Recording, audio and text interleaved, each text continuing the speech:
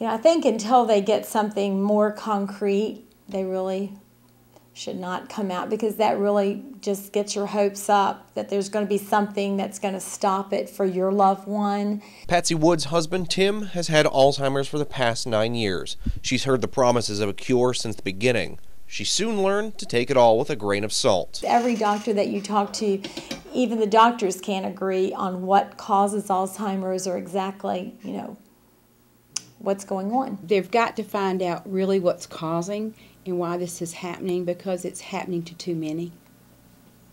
The numbers are increasing. I think it's every 60 seconds or so somebody's diagnosed. Terry Team runs a daycare center for Alzheimer's patients.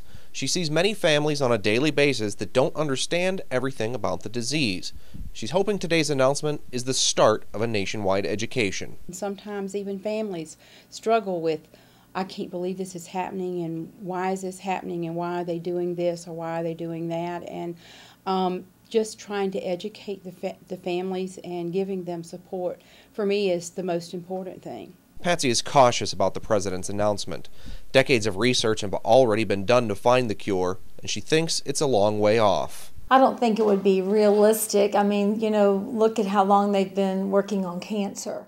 13 years would be very progressive to think that they would have Alzheimer's cured in 13 years. In Augusta County, Dave Beichnish, WHSV News 3.